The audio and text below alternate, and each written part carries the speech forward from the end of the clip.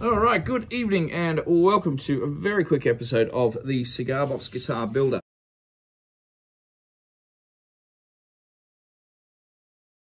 And I'm going to show you a very quick video on what happens when the nut on your guitar is too high.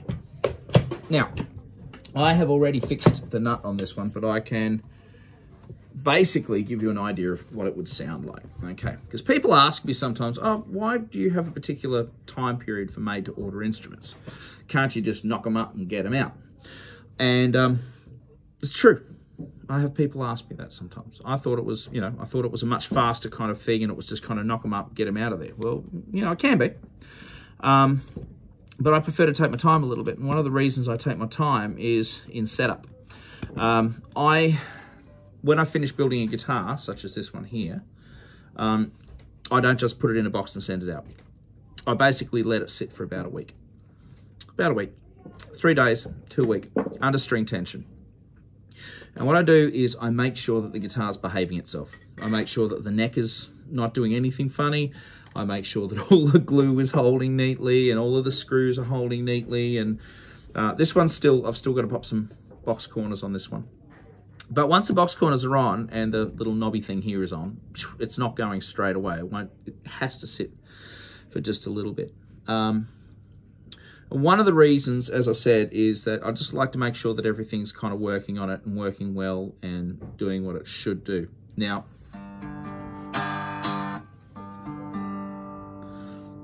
we're pretty much in tune here. Now, one of the things that can happen with beginner guitar builders, and this isn't patronizing, I'm not being patronizing in any way, shape or form. We all start somewhere. That's all cool. But when we're building something that somebody's going to buy, we really want it to do what it should do. Is that fair enough to say? I think that's a fair enough statement. And one of the things it should do is play in tune, especially if it's a fretted instrument. Fretless instruments, it's going to be, just make sure your scale length. Okay, so let's talk scale length first, really quickly. Scale length is the distance between the nut and the bridge. Now, if the bridge is in the wrong position, the further up the fretboard you come, the more out of tune it gets. Really out of tune. I did just played a couple. When I finish a guitar, the first thing that usually comes to my head when I start playing is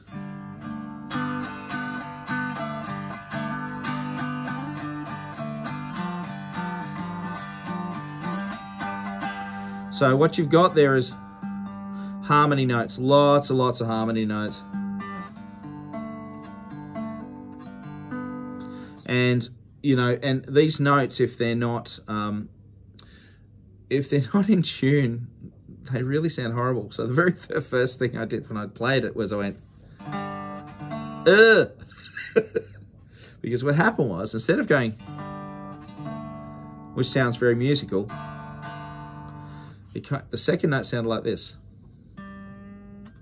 All right, first one. It went, because that was in tune, all right? So this is the thing, it was in tune. The bridge was in the right spot. The nut's obviously in the right spot because that's your starting measurement as you go up here. But what had happened was, the nut, see there's these little grooves in here? All right, now if these grooves are too high, okay, in other words, if they're too high off the fretboard, what happens is when you press down, especially at the first fret, and the second fret, but not as much, but the first fret definitely. When you press down at the first fret and it's too high at the nut, you're basically doing this with the string. You're stretching it. So by the time you've stretched the string down onto the fretboard, you're out of tune.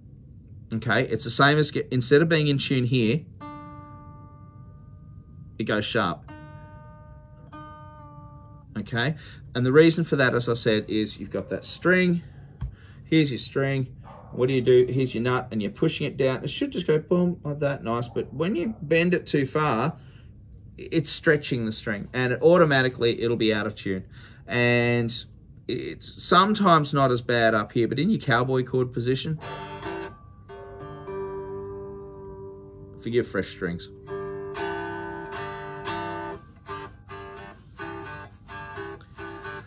So if you want to do your blues shuffle, especially up here, even around here, it can still be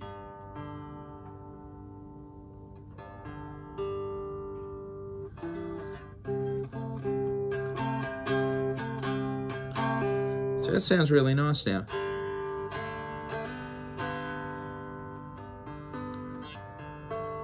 All right.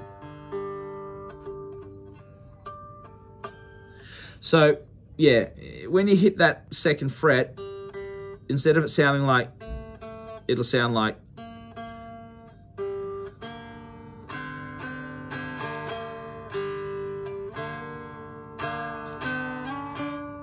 It'll sound like that because you're stretching it as you're pressing it down onto the fretboard. Okay.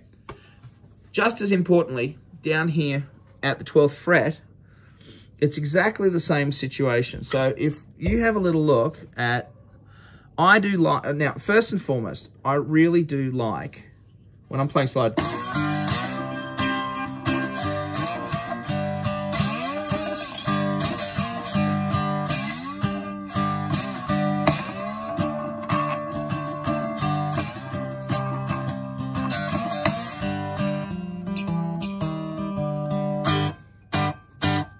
so I really do like to kind of leave just a little bit of meat on the bone as far as just giving it a little bit of height. So if people want to play slide, you're not getting too much click-clacking, especially with like heavier slides and things like that.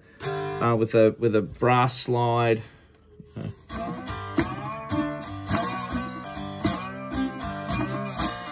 there's less click-clacking because the brass slide's not as, it's not as heavy as a ceramic slide. So if you've got lighter strings on, you got to have a light touch.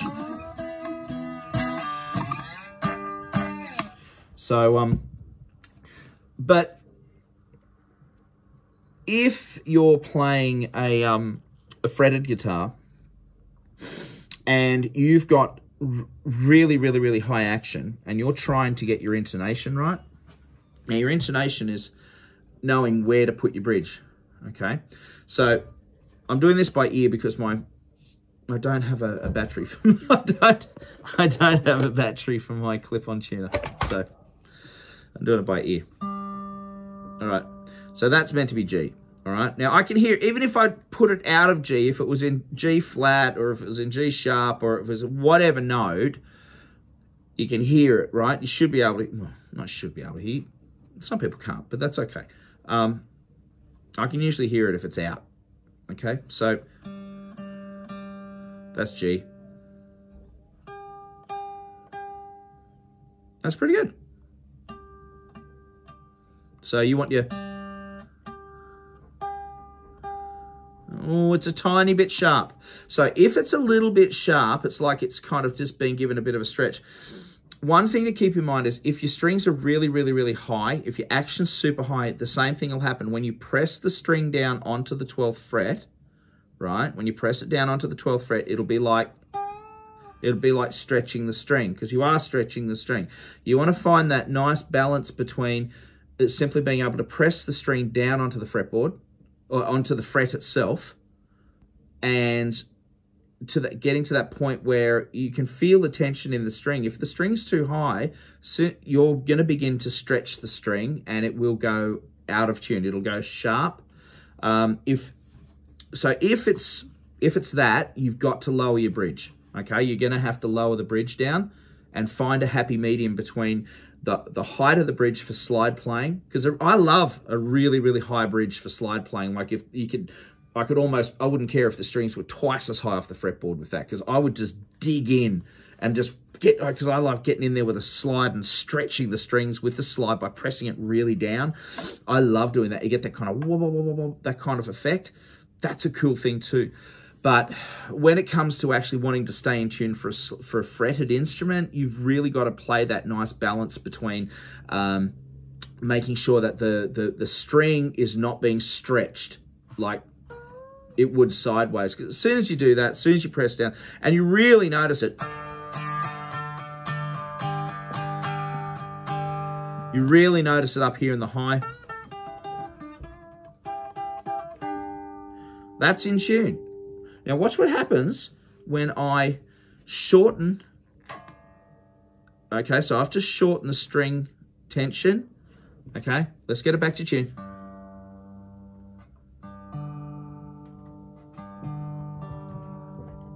So that's G again, right? That's G. We understand that that's G. Watch what happens when I do exactly the same thing.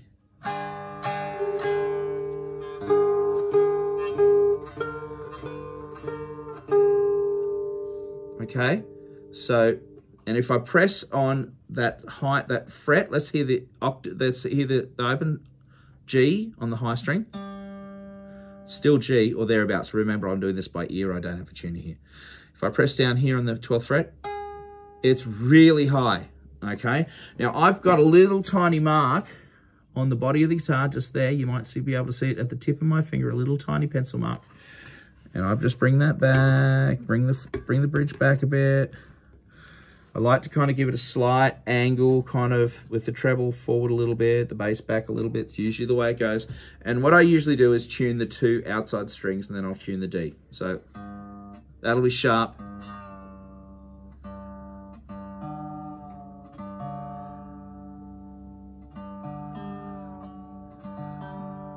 So the reason it's sharp is I was in G before, and when I pulled the bridge back, what it did was it increased the tension on the string.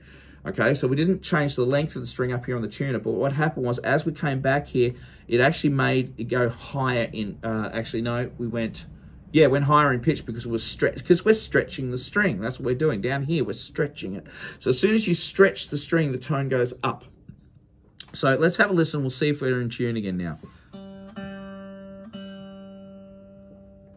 My ear, I always go a quarter. I'm always a quarter out. I can tell. I think that's it.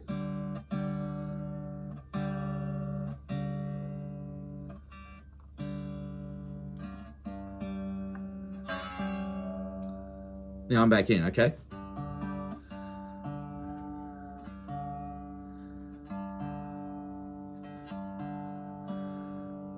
Now, remember, as I said, doesn't matter if I'm a quarter out, because if I'm just playing in pitch, I want to be in pitch, in tune here, GDG here, or close enough to where it is, and I want to be back to GDG here. So, still a bit sharp, I think. Still sharp. So I'm going to pull the bridge. I don't know if you can see this. I'm just going to bring the bridge, pushing it that way now, because I want to lengthen it. And I want to make the strings longer, very slightly longer. All right, so I've just pushed it down a little bit. And again, I would have gone sharp. All right.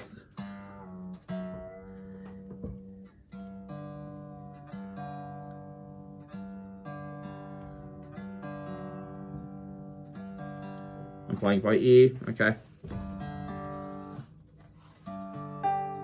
All right. Oh, I'm close.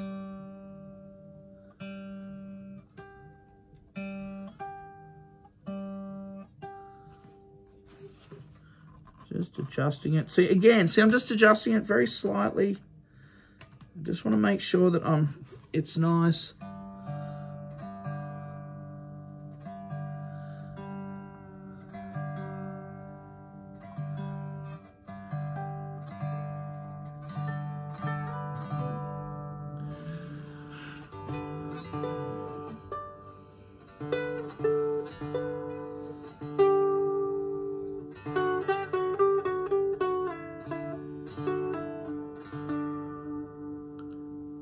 I think I'm in tune. And that's what happens. So that's how you do your intonation. It's exactly the same on one of these guitars, because I've just finished this one as well. It's been a busy day for the Birdwood Guitar Factory. Okay, same thing with this. You got these screws in the back here. It's exactly the same situation. You do the same thing, Same thing with the screws. Pull the screws back. If you're too sharp, you want to lengthen the strings. Okay, if it's too flat, all right, your strings are too long, so you want to bring them back. You're bringing the bridge back. So these are the ones that have got the 3 individual saddles here. Okay, same situation. Arguably, you got better intonation with these, but when you're working with an acoustic instrument with an acoustic piezo, I always prefer to use a timber bridge. It's just woody, you know? It's just acoustic, it's woody, it's feeling good. Let's have a listen with the little amp. Where's my little piggy? Where's little piggy? Where is little piggy? All right, here we go. Man, I need some dinner. I think I got a sugar low. All right, here we go. Let's listen to little piggy. Little piggy nose. There we go. Ah! All right, turn it on. See if this sucker works. Oh, yeah.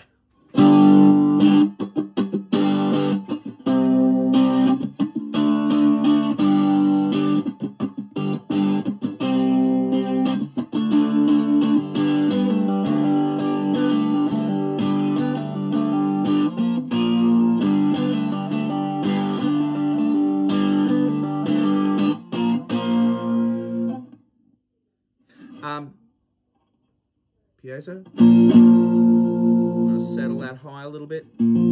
Totally other subject matter, but same thing on that. Just roll your volume down.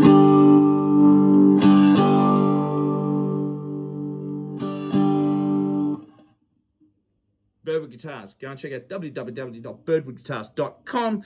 If you are building guitar, so we're going to buy some stuff from me. If you're building guitars and you need some awesome parts, all of the parts on this guitar have all come from the amazing, the special, the brilliant people at cbgiddy.com. If you want to shop from them, you can help this channel and you can help yourself by going down to the description, go to the affiliate link and use the affiliate link and the promo code Birdwood, and you will be able to get 10% off the price of your order, and you will be able to help this fella in this shop at the same time. We get a little kickback from the guys at CB Giddy who are sponsoring this show and the podcast. Pop on over, go to the podcast provider and click in the Cigar Box Guitar Builder, and you will find an awesome awesome interview I did with Del Puckett with the help of Darren McDonald, my good mate, and there's a whole heap of interviews there, guys, with a whole heap of awesome builders.